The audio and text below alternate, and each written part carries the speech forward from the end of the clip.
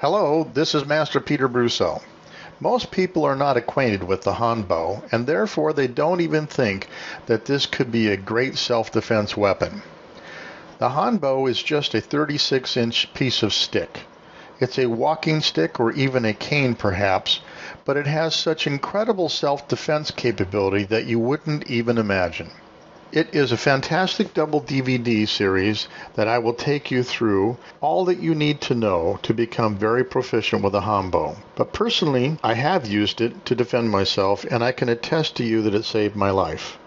If you travel out into areas that are desolate or very remote, such as hiking trails, parks, etc., the police aren't going to get there in short order to help you should something arise, and therefore you need to have a technology that you can utilize to save your own life. That simple technology is a walking stick or a Hanbo. I will show you some very interesting things in this short video, a few techniques, and demonstrate the quality of the instructional DVD. I hope you enjoy this video. Hello, my name is Master Peter Brusso, and today we're going to learn about a Hanbo. The Hanbo is a 36-inch walking stick, very powerful. You'll get a chance to see some things that I bet you didn't think were possible with a stick this size. So let's get into the lessons. You can see there's just nothing very offensive about this particular posture, but lo and behold, if you needed to come out, you certainly can strike across the face, head, come back over and strike the head. So it's very important to look non-offensive, very important to look normal when you're working with the Hanbo, and we're going to start that right in the very beginning during class.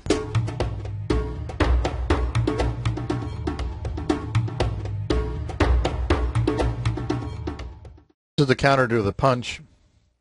Oh yeah, this great technique. I have shattered more cups with this technique. As they step in, you're in an inverted stance position, and your Hanbo literally flies off the deck and contacts him in the groin. And if you miss, it still hurts as on the way in.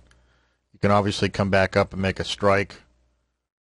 There's a host of inverted strikes. There's across the head from the right, across the head from the left. Go up the center like we did, down through the top. 12 o'clock positions, and a ski attack.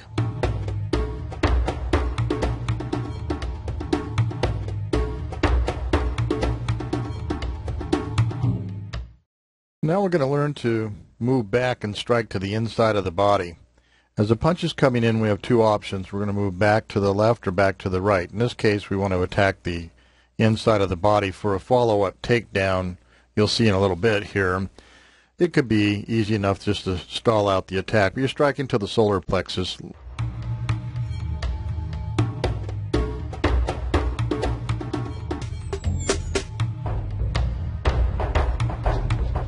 This is just one of those great techniques. From a front choke, you're going to come up over the top, slam down on his forearms, breaking them, and pushing right back on his head or face, and away they go. So slamming down and pushing out. Very simple, extremely painful, very effective. You can see his head snaps back. You can just imagine what it's going to feel like to get struck in the face that way. Again, coming up over the top, you see I released the Hanbo to come up. I could have snagged him, hit him in the head then as well. It might mess up, though, on your entry onto those arms for maximum damage.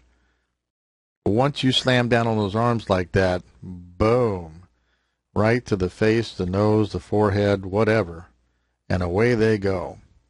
Also notice that Damien, my opponent here, is presenting some targets of opportunity. So I take it. Boom. Snap into that ankle. Break that ankle. They won't be coming back at you in the near future.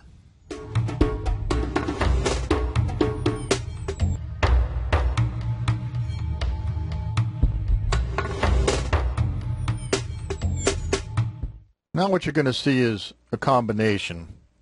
You're going to get a two-handed grab on your Hanbo, one at the very end, one somewhere near the middle by your other hand. Common grab. You first attack the thumb as we'd seen before on the left hand, and now we'll move into a broken wing. You can see how easy all that really works. Again, move it in, get a hold of that thumb, watch your opponent weight shift by the pain. Now we're showing in again how to get a hold of that thumb nicely and pin it against the Hanbo. There's a weight shift forward from the pain. I'm going to go ahead and step in so I get more leverage on my broken wing attack coming down through the center of your opponent. Very powerful. We could have easily used wraps too if you needed to bonk them on the back of the hand or wrap them on the back of the hand to get a stick release. That'd work as well. A lot of times at this point too, you may or may not let go. You could wrap them again, go ahead and continue to pin them. Here's a little close-up view. Again, going after that thumb, making the turn, keeping your Hanbo vertical, coming right down dead center to your opponent.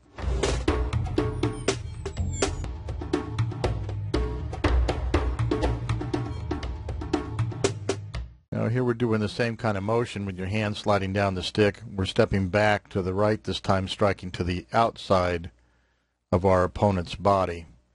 Again, this is a setup for a follow-up takedown here you'll see in a little bit. Or it could obviously slow a person down, snapping that Hanbo in there by sliding your hands down the Hanbo.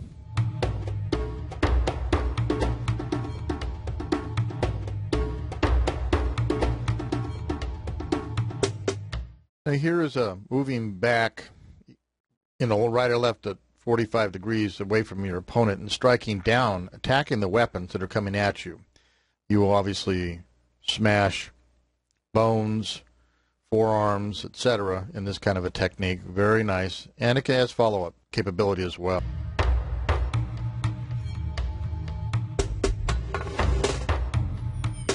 On this one here, we're moving to the inside, striking to the outside and taking them down like so. In this case, you have to be extremely careful. The normal technique is when you take them down, you leave the stick along their spine, it breaks their back. In our technique, we're going to capture that arm and take them down. We're going to pull the Hanbo back out of there. Obviously, see we're pinning them. Now in slow motion,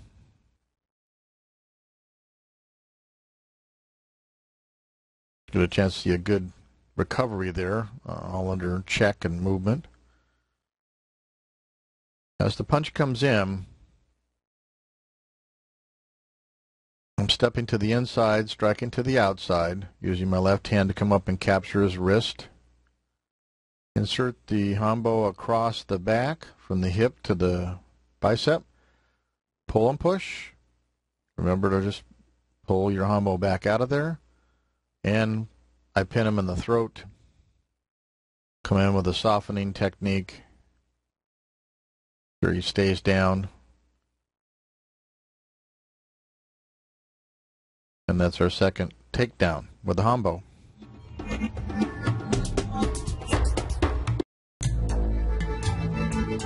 You're going to come in with the infamous rear choke.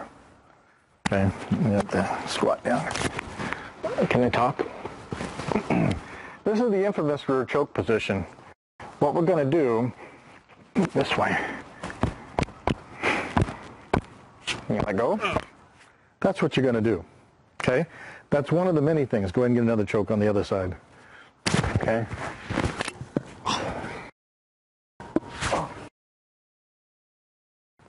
Here's the motion. Find the head, pop away. All right? We're going to do several of these. First we did the elbow, then we did the head. Now we'll do another version. Here.